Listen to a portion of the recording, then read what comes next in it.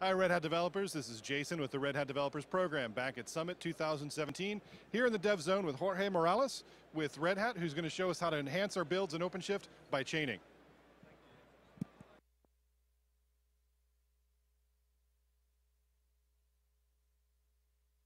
And I'm going to talk to you about chaining builds in OpenShift. So there is, usually in OpenShift, there is 3 ways to get your application into OpenShift. It's louder? Yeah.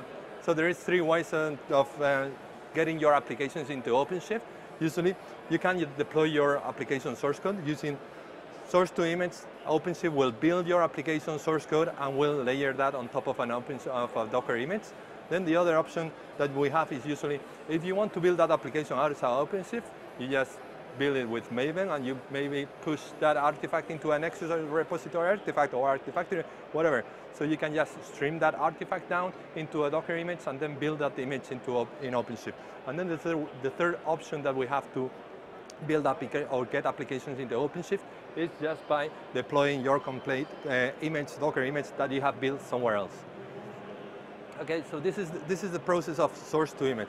In source to image, what we do is we get a source repository, usually a Git repository, then you stream your source code, you pull down the source code into a Docker builder, and that image will build your application source code using Maven with our supported images, and then it will layer that on top of a Docker container. That container will be pushed into an application registry and will be ready to deploy. But there is always a but. So what if we want to deploy or use a vanilla Docker image? So right now, the process that I've shown is just to use source to image enabled image. So they has to be ready to be used in OpenShift. You may not want to use those images because you may have an application server that is provided by a third party or an ISP, so you may want to use those. Or maybe you want to use a different building technology. So our source to images, they are using Maven to build your artifacts. You maybe want to use Gradle if you are talking about Java. So you may want to use a different build technology. Then the third option we have is just to have the smallest possible image. We usually, when we talk about our source to images, because they are building and running your applications, they have a lot of dependencies in it. You may want to have a small image to run in production. So you may want to create the smallest possible image to be able to run it in production. So, but we still want to use source to image. So the answer is chaining builds. So chaining builds is a process where we get your source code from Git, and we build your application artifact using an image that is just created to build. Not to run your application, but just to build. So you can have a different set of images like Maven, Gradle, whatever languages, Go, whatever language you want to build, but the sole purpose of that image is just to build your artifact. Then that artifact, the binary artifact that you have, will be streamed into a second builder image that what it will do is just put that artifact in a specific location in your runtime image. It will use not source to image, the second build, it will use Docker strategy, Docker build. So it will use the Docker build, it will get your artifact, it will put it in a location, and then it will create the image that will be pushed into a registry, and it will be used then to run your application. So this first image will be a builder image, the second image will be a runtime image. And this can be specialized images that you can create, and you can combine in a more flexible way. So there is some examples that I'm going to show you today. And as an example to run your vanilla image as runtime, we may not want to make an S2A enabled image, or maybe we can use any image from anywhere. We want to use for running our application an image that somebody has provided to us, an ISV or maybe Docker has, or we want to have a smaller front end. So as an example, we have a Maven builder that we will use with our stock non-S2I Wildfly image. So in this example, what we do is create the first build, and we are going to be using, because this image is built with Maven, we will leverage the Maven capabilities that are on the Wildfly image. So we just use a regular Wildfly build, but we will not use that image as runtime. We give that a name of builder, and we just build it. Once we have that, and we know that the build process will be put in the artifact in a specific location, what we will do is second build that will get the artifact from that specific location, and it will just put it as a new layer on top of an existing image. In this case, we're going to use the official project JBoss Wildfly, which is a non-S2I type of image. A different example is using Gradle to build your application. So if you just don't want to leverage whatever we provide, because you have already a lot of expertise and a big investment in building things with Gradle, then this is a different way of doing it. So with this, you can achieve a bigger combination or possibilities of image creation. And the same way as we did before, I'm going to use an image that has Gradle capabilities. So this example is building with Gradle. It's using one of my own images that is not supported, of course, and it will just build a Gradle application. Once I have the application and I know where the image is put in that artifact, I will stream that into a second build, and I will just layer the application on top of an existing image, in this case, the official JDK image, which has building capabilities, but the building capabilities that has is using Maven, not Gradle. And then the third example that I'm going to show you is just getting the smallest possible final image. With Go, you can create a binary that is has all the dependencies statically linked. So with this, what we are doing is just build using a source-to-image, Go source-to-image enable. So we use Go to build the application, but then that application we just stream it on top of a Scratch-based image, which will reduce the footprint of the image from 200 or 300 megs to only 8, which is really awesome.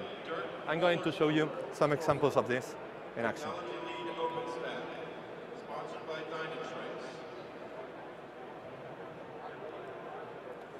So here, as you can see, what you will see is that we have two different builds. One is the builder and the other one is the runtime. The builder is the one that will pull down my code and will build the application. We'll put it in a specific location, and then I will create a second build that will get that artifact and will stream it on top of an existing Scratch image. The good thing is that we can leverage we can also leverage the capabilities of OpenShift, in the sense of, once my application is being created, my first application is being created, this build will be pushed into a registry. We see that it's being pushed into a registry. Once we see that it's pushed into a registry, we will see that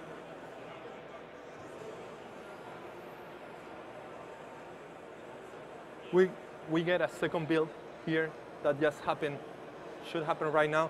That is the second build, because there is a trigger that knows whenever I have built the first image, it will notify the second build and it will automatically build. So I just need to care the same way as with regular S2I to update my code. I can have a GitHub trigger to just trigger the first build. The second build will be triggered once the first build has finished. And in this way, I can reduce the footprint, I can use different builders, I can use different images to runtime, so I can have a bigger combination of possibilities and capabilities in OpenShift. Questions? Not being build config, because each build config defines one single build. But what you can do is, once you have prototype this type of builds, you know that you are going to be using Go S2I builder and then runtime on top of Scratch. What you can do is create a template that will simplify your life. So, yes, that will have two build configs, but the configuration that you will expose to the developers can be as minimal as just the source of where is your source code, or can be as complete as with a regular template. So from a developer's perspective, if you are using templates, you will see no difference that there is two builds happening below. Of course, it will take a little more time, and there is some other considerations to think about, but from a developer's perspective, it will be as easy as it used to be.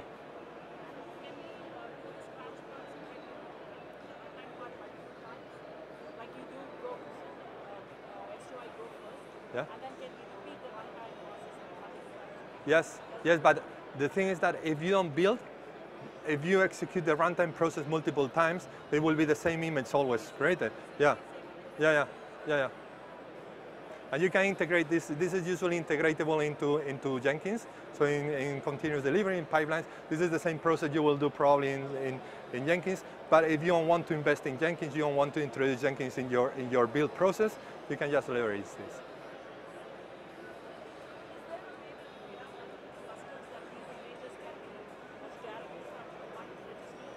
Yeah, of course.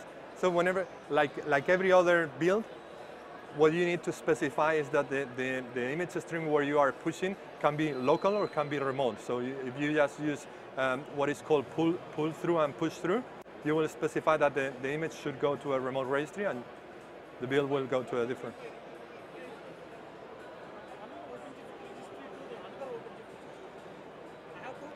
But if you want to go to both, no, you cannot do that. Yeah, so you can have one registry external to OpenShift, and you can just build and push to the external local registry, but you cannot push to two different registries at the same time. Okay. You can do it with any version. Yeah. So you can do it. This is a process that can be done from OpenShift 3.0. No, well, probably not 3.0, but 3.2 for sure, and onwards.